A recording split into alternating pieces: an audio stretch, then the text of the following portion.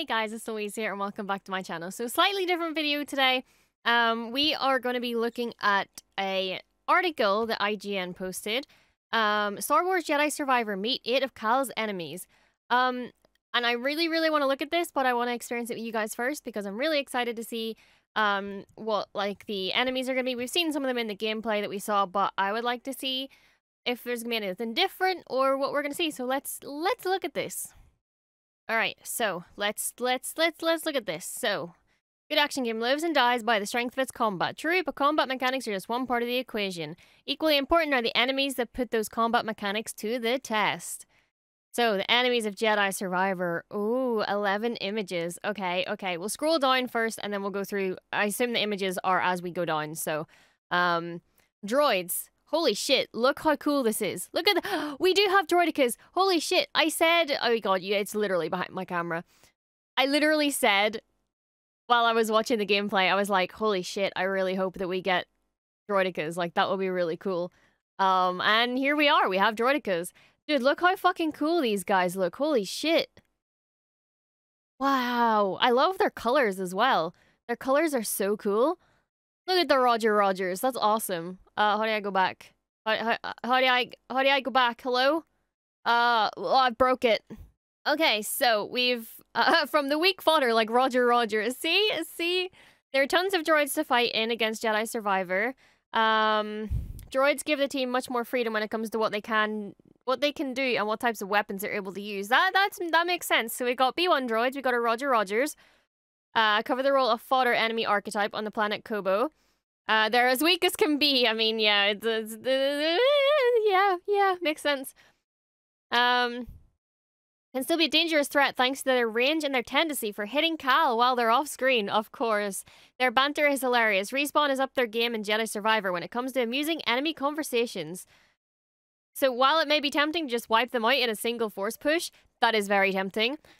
Exercise some restraint for a few moments to let the dialogue play out. See, that is what I was looking forward to. I did also say that in my reaction video. I said that, you know, I'm looking forward to see the dialogue that we get from the battle droids because I love everything that they do and say. So I'm really glad that we get a little bit extra of that in the game and that they've specified that. So that's really cool. We got our B2 droids. B2 droids are the bruisers of the droid family. They take fair amount of hits to bring down and can pack a heavy melee punch while also being armed with both a blaster and a missile launcher. Fuck yeah. I mean, not so much for when I die, but also fuck yeah because it's cool. Certainly no pushover, but fall in this really nice spot where once you learn to time parries on their melee attacks, reflect their blaster shots, and always be on the lookout to force pull their missiles, they become much less of a threat. Hell yeah.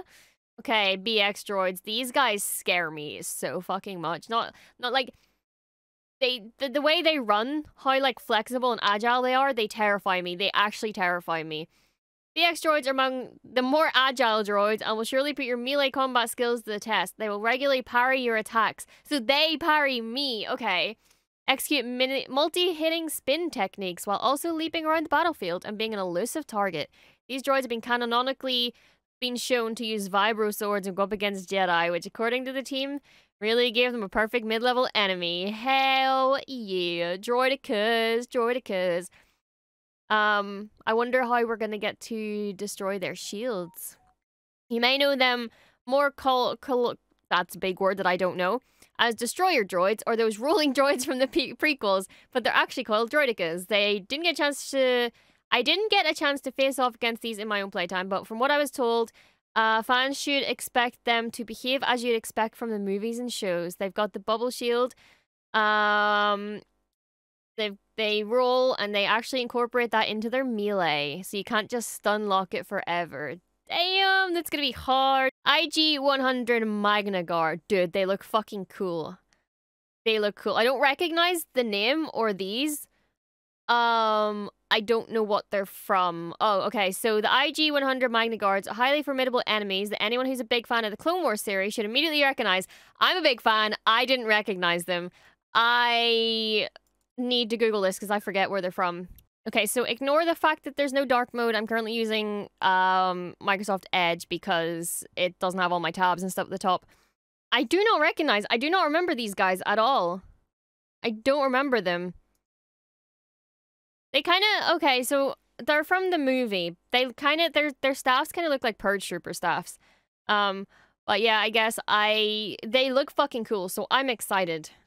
These are General Grievous's elite bodyguards, and as such, they're highly skilled melee warriors and give a Jedi a run for their money. Super elite type of enemy, offensive, defensive, counter you, and attack in weird rhythms. Well, that's gonna be fun.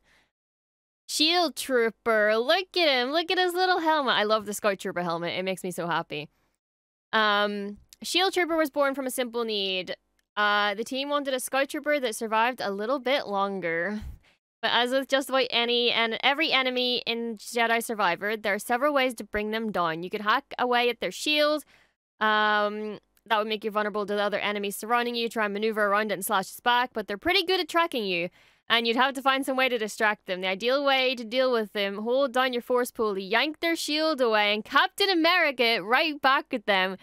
Dude, that's fucking cool. Oh, I'm so excited for this game. So excited. Whoa, holy fuck. Oh my god. This is terrifying. I do not want to go against this guy. I'm done. I don't want to go against him. He's terrifying. The DT Sentry Droid. The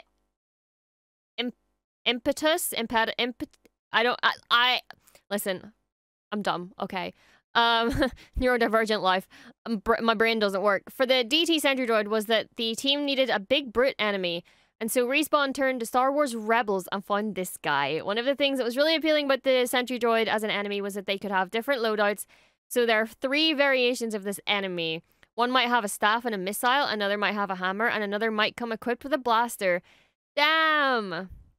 Rebels and Bad Batch should understand, fans of Rebels and Bad Batch should understand how menacing these droids are, and the first moment you encounter them will be a real oh shit kind of moment. Yeah! Honestly, yeah.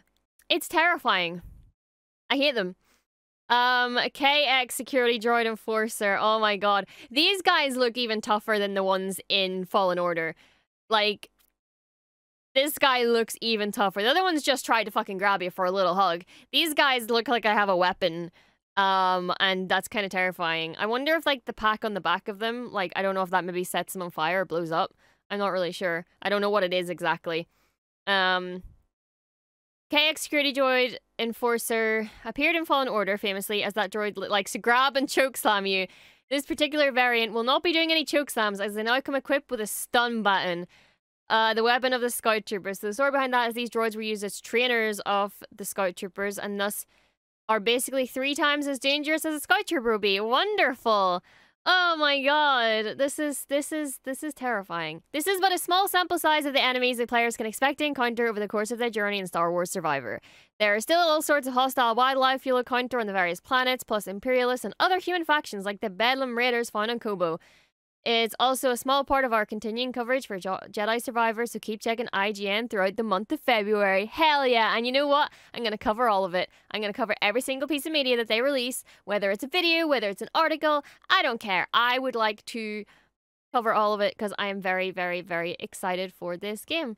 So yeah, these are all really cool images. Which am I most excited about? Probably the battle droid, or the B1 droids, because I'm just excited for the dialogue. I am so excited for the humor, and I can't wait to, like, say something on stream, and then they'll accidentally talk back to me. Because I've had that happen before. I'll say something out loud, and then Cal will accidentally respond to me. Sit a balls! Whoa, strong words coming from you. Because it just fits really well. So I'm excited for that to happen with these droids. And I want to hear what they say to each other as well. I think it's going to be very interesting. So yeah, thank you guys so much for watching. I know this is a very different video than normal, but I hope you enjoyed. And let me know which of these is your favorite, which you're most excited or least excited to fight against. So yeah, thank you guys, and I'll see you in the next video. So peace, and may the Force be with you.